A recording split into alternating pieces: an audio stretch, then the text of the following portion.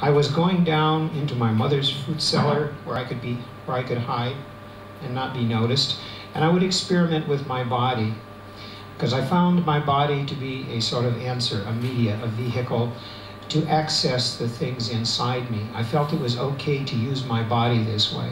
The church had told me, your body belongs to God and you shouldn't mess with it. And if you do mess with it, you need your parents' consent, you need your pastor's consent, you need the consent of God. God owns your body. I had rejected that notion back there when I was wearing the robe and holding the Bible. It did not make sense to me. It didn't jive with the things that I had inside me when I was 4 or 5 years old and grew up with.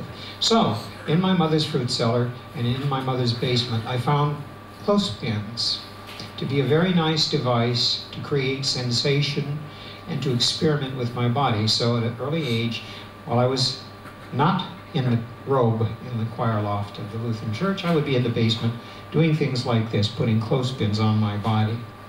And I could do some of this in secret and private because I developed a hobby at this point in life. I became an amateur photographer. And I had to develop my film in a dark place with a locked door, because if you open the door, it would ruin the film. So not only did I have a great cover for when I needed a long period of time that I couldn't be disturbed, but I actually learned to do photographs. And so for the early years of my life, under extreme difficulty, because this was World War II and film was rationed, I did manage to take photographs periodically of these little body playthings that I was doing. And of course, I got better and better at it. The right button here.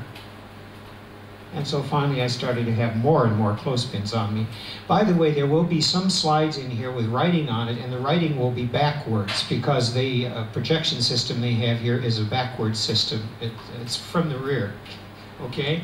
So bear with me.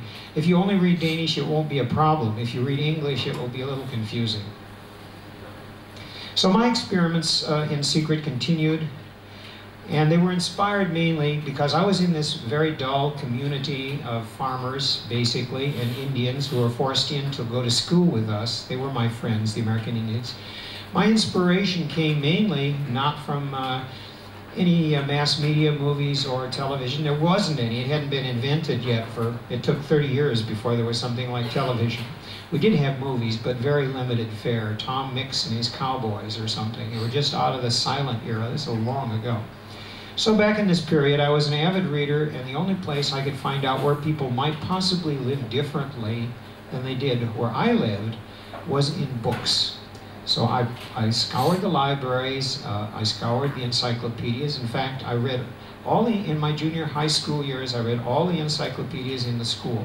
I started with volume A, I read all of volume A, then I read all of volume B, and all the way through Z. And when I got through with that encyclopedia, I went to the next one. And I found a lot of general information in there, and I found out then where to go to look for something that I really desperately wanted to find out about. And that was, how do other people live other than these people in this community under these social situations? So I found my inspiration in many, many places. One of the best was our National Geographic magazine in America, where I found pictures of people in other cultures doing things that intrigued me, that gave me some sense of thrill, that gave me some sense of mystery, some sense of investigation. I wanted to know why a man in India would take and stick his body full of little spears and daggers and hooks. The only way to find out is to take some spears, daggers, and hooks and put them in your own body, which is the next thing I did. So I spent some years experimenting with everything I could find, and out of this I was finally beginning to develop a better relationship between my psyche and my body, and I was learning a whole lot of things that ultimately led me to what I consider the most important thing about body modification and body explorations. It led me to a point where I could have a transformative experience of a kind you can't have any other way. So my experimentation went on and on. I saw sadhus in India bending their bodies in contortions and staying in these for long periods of time. So I practiced and bent my body into contortions and held them for long periods of time. And to my surprise and delight, once one starts these kinds of practices with the body, you develop a rapport with your body. You find out where spirit starts and the body stops, and vice versa. and you can learn to walk a fine line and lapse over into other altered states of consciousness where you may separate from your body, or you may be in your body, but instead of feeling what's in the body, you are watching it as an observer. You're in the body, but you're not just watching what goes on in the body, and you can be in both places at the same time. I was learning little tricks like that. At the age of 12, this is in 1942, I believe the Germans were occupying this country at that time and they were bombing London. I made my first permanent body piercing, and I've been doing it ever since, on myself and other people.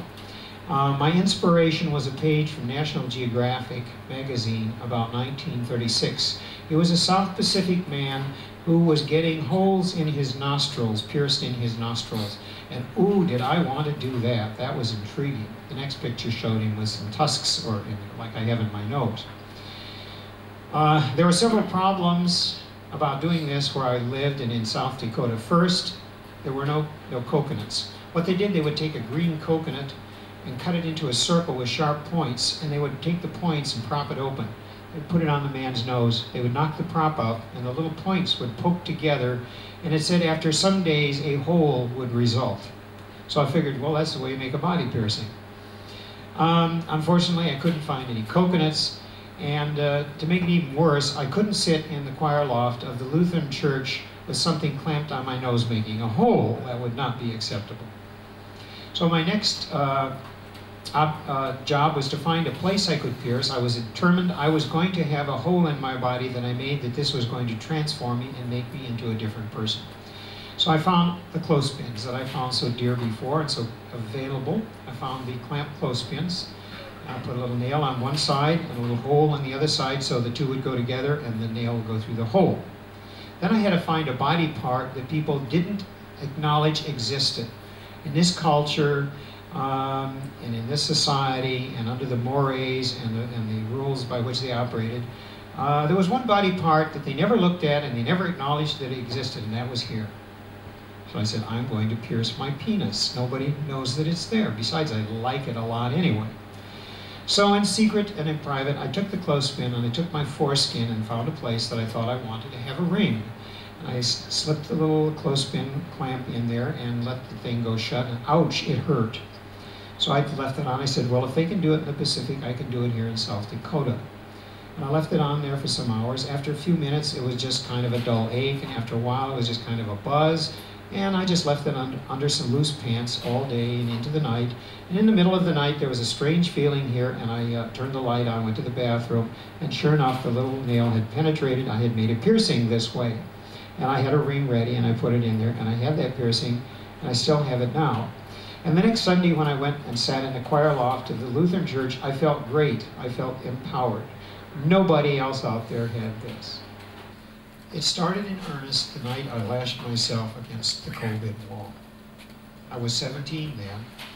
I'd fasted for 2 days, reduced myself to an emaciated robot by dancing for hours with 50 pounds of logging chain wrapped around my legs, arms, and torso. I was seeking an experience no other person, human being I knew had ever had, even if it meant death. Get out of here.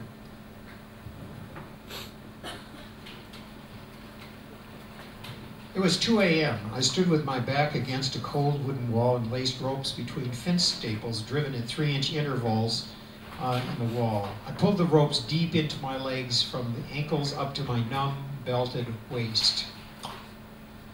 Tied them tight, I felt helpless, glued against the wall. When my chest, my arms, and my head were also quite helpless, I just waited in the darkness, not knowing what to expect. I was resolved to stay that way until something happened. My body ached for relief, for sleep. I had slept for 2 days, but it could not slip away because of the tight discomfort of the ropes. Soon, a warm, pleasant kind of numbness crept up my legs and arms. They dissolved into nothingness. But when the numbness also began to work up my spine into my breathing center, I panicked. I fought for breath. It was like drowning. Waves of terror passed through the parts of me that were still alive. A massive effort to free my arms from these ropes only resulted in a feeble creak. I was stuck.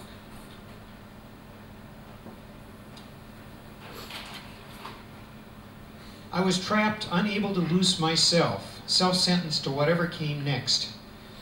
And something deep inside suddenly shifted to a feeling of indifference. Oh well. I gave up fighting. I was just a watcher now, not aware of breathing or any other direct physical sensation. Only my head still seemed to exist. Next, a vibration, an oscillation developed. It got stronger and stronger. Not unpleasant in the beginning, but soon it felt like my robot body was suspended on the end of a long cable hanging into a deep chasm, and a giant over whom I had no control was swinging that cable from wall to wall of the chasm and smashing me to pieces. The smashing went faster and faster and faster and got more violent with each swing. It was incredible. Years later, I found out I was experiencing my heartbeat firsthand. I was slowly in this condition, projecting fingernail by fingernail, cell by cell, finger by finger, slowly lifting out of my body. And these were the sensations I felt as it happened, very consciously. At an insane crescendo of this uncontrolled smashing, there was a faint click sound deep inside my head, then absolute stillness with a slight humming in the background. I was floating in a pool of warm, sticky glue, uncaring. I didn't know where I was, but I was alive, conscious, disembodied maybe, but with no fear, no pain, no discomfort. I was hyper alert and feeling good, satisfied, just like after the moment of sexual climax. Wow. I became aware that I could see, dimly, in a different sort of way than before. I concentrated my fuzzy vision. I was looking at me, or rather at my still lashed against the wall body. The part of me that thinks and feels and sees and hears and answers to a name was at least 10 feet from the wall. What was I looking at? Was it me, or was I the looker? The utter reality of this paradox struck me with explosive force, but in this state of consciousness, I couldn't be serious. I explored this new reality for some time. One of the peculiarities was the feeling that in this state there was no time. I knew I could go forward or backward in time as easily as I normally walk from one room to another. I studied the lifeless form on the wall. It was beautiful. I had feelings of great love for it. It was always obedient to my wishes, moving where and when I wanted it to, even when it was tired and in pain. Oh, I loved my body. Without this, how could I do these things? How could I feel these feelings? Then my attention moved away from that body on the wall. I stayed in the present. The things to explore there were endless. I found I was still in a vague sort of body, but it wasn't physical. I walked, then lifted up slightly and floated around the cellar. I found I could move right through a concrete wall and into the earth outside. I could go right through the wall. Or I could just think light, and I would float up through the beams, floors, and roof of the house to hover above the trees.